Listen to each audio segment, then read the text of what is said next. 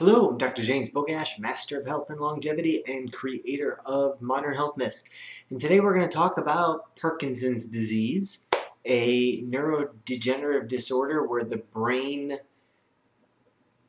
can't control tremors or movements anymore. And so we probably are a lot more familiar with it because things like Muhammad Ali and Michael J. Fox have been diagnosed with that. Before that, Parkinson's is just never really entered into the spotlight like it has when those two people have developed Parkinson's. The challenge, just like Alzheimer's, is that we don't really have any effective treatments. We can use drugs like L-DOPA, but those have their list of side effects. The real challenge and the real answer is in prevention, just like it is for everything else. That means doing things that don't increase your risk, as well as doing things that that will protect and lower your risk. And there's a long list. This particular study looked at almost 700 patients. They looked at 31 risk factors that might play a role in Parkinson's, and they found a pretty decent list of things that contribute to increased or decreased risk. And so we're going to go over those in a minute. I'll also put them in the comment section just so they're easier to kind of look at. But the reality is this has everything to do with how your brain cells generate energy. So if you happen to remember from high school biology, the mitochondria is the powerhouse of the cell and it makes ATP. The bottom line is the better that we can get those brain cells to function from an energy standpoint, the better off they will be.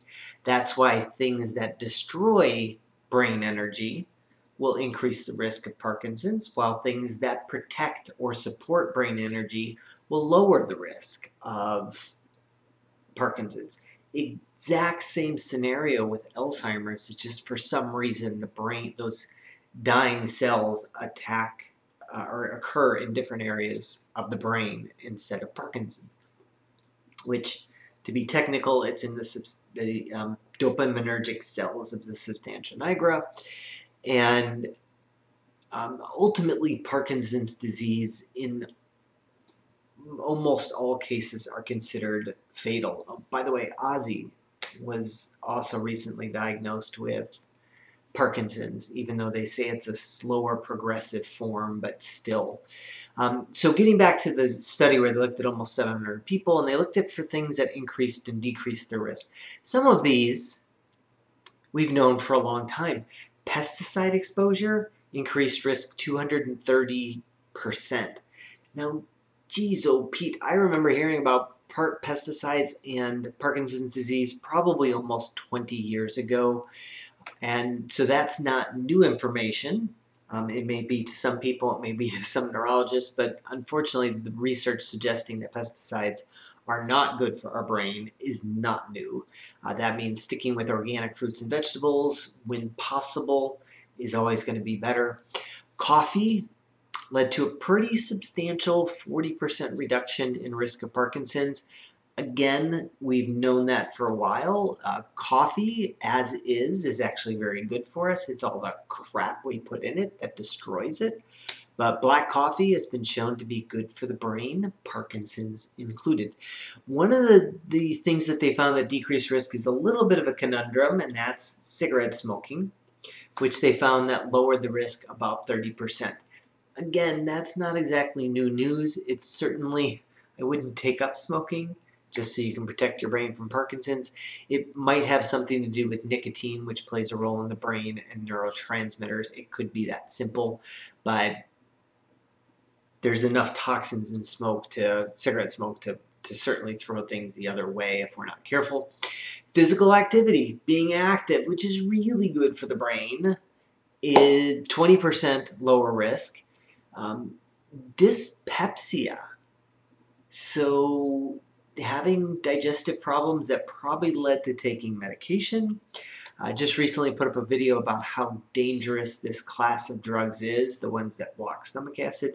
It led to an 80% higher risk of Parkinson's, but you start screwing up digestion and you open up an entire Pandora's box of downstream brain problems. Family history, which there's nothing you can do about, so I'll throw it out there, but 320%, that's a pretty significant risk, but you really can't change it. Other than understanding that these other things that we're talking about become that much more important if you have a family history. Oils, which the abstract wasn't that specific about, but it had a pretty substantial 560% increase. Now, it wouldn't surprise me if we looked and found that like the corn oils and the safflower oils and those oils associated with processed foods and chips would increase risk substantially because they're generally pro-inflammatory. So again, not a terribly big surprise, but the amount of increase was definitely substantial. Metals, heavy metals, so think lead, mercury, cadmium, all these things that we shouldn't have in our brain but are, 280% increased risk. So that, again, that's pretty substantial. But heavy metals destroy the machinery of our brain that makes energy. So again, very consistent. Interestingly enough, cigarette smoking usually introduces cadmium into the blood, so some things to consider there. The other one that surprised me a little bit, but I guess if you really think about it, was having undergone general anesthesia. 610% increase. Out of the list, like that was highest. Obviously, any type of surgery has its risks associated with it.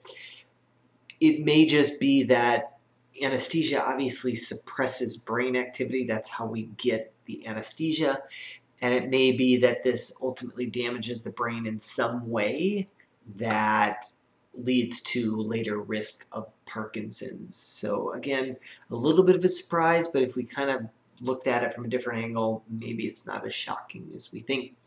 I'll put these specific percentages in the comment section, but as always, make sure you subscribe to the channel, like this video, and share it with somebody who you think needs this information.